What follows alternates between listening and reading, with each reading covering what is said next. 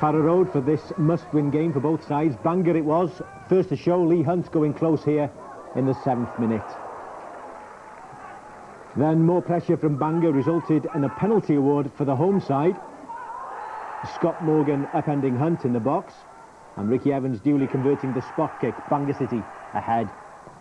Just 1 minute later, the scores were level. Barry bouncing back immediately. Top scorer Jamie Moralee superbly taken effort, making it 1 apiece.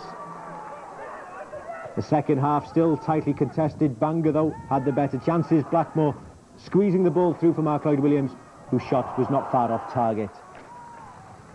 Neither side, though, had that decisive cutting edge. A final score, then, that does neither side any favours. Bangor City 1, Barry Town 1.